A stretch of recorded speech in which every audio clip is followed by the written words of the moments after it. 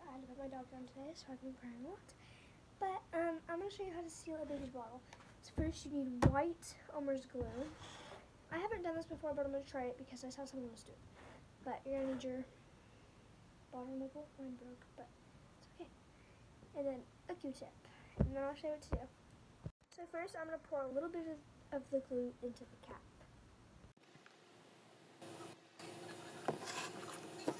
And now we get the Q-tip and put some glue on it. Get the nipple.